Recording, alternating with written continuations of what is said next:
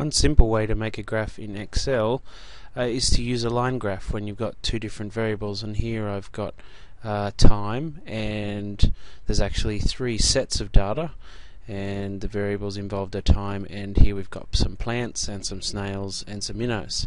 So how I'd plot a graph of these in a simple way is I could insert a line graph, and I'll select a line graph with points on it.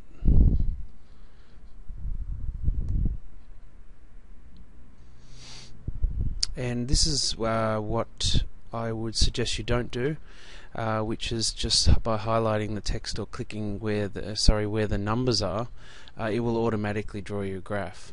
Now, a lot of the time it won't be correct, and it's got most of it the way I wanted it, but it's actually added in time as one of the sets of data to be plotted, so that's not what I want. So I'm just going to delete that, and I'll show you how to do it. So actually, one easy way, no, I'll just delete it. Okay, so if I start by clicking away from the data and I go insert line graph, and I'll just bring it over here a bit away from the data so I can see what's going on, make it a little bit bigger.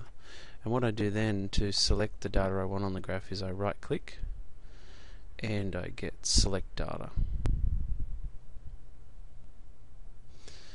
Then this box here I can add a series, so my first series will be for the plants, and what I do is if I click in this box here I can select the name of the series, and I come back again and then I select the values.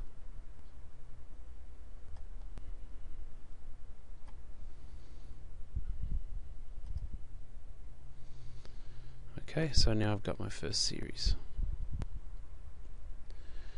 Now I also want another series for snails,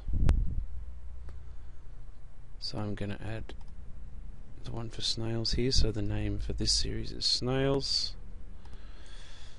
and the data is this lot.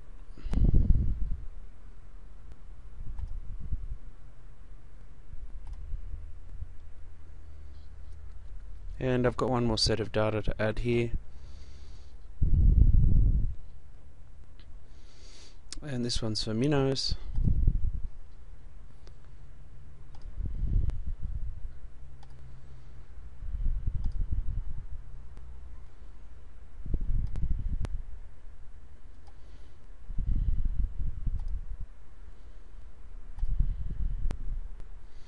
Okay, now you might notice now that it hasn't got the right thing on the horizontal axis here, and the way I select what I want on the horizontal axis is over here. It says horizontal axis labels, and I click edit, and I want to select all the values that go on the horizontal axis, and they're over here in the time column.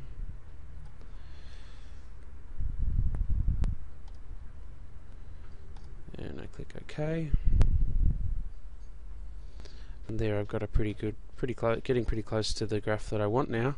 There's a few things missing, of course, and these three tabs up here control everything on the graph when it's selected. And I want some titles on the axes.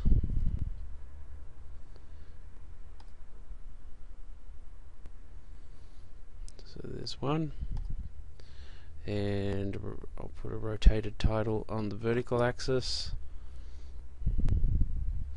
And I also want the name of the chart above the chart. And so my suggestions here are, here you should have the name of the what is usually the independent variable on the horizontal axis, and also the units in this title here, and then on the vertical axis, which is usually the dependent variable, and the units if there are units. So what you need to do on this one is, for the vertical axis, you have to come up with a collective term that would describe what a category that all these three things could fit into, that could be the label for the vertical axis. If you're not sure, talk to the people around you and see if you can come up with a word. I'll give you a hint. one word that you could use might start with O. It's not just O, it's the number of O and the word. Anyway, see if you can come up with that.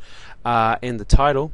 Now, my suggestion for titles for graphs is to use the rule Y versus X. So for the title, you could write what's on the Y-axis versus what's on the X-axis, and that's a good way to remember that little rule about plotting things on graphs. So there you go. There's a line graph, and then it's you can then use that to compare these three different sets of data.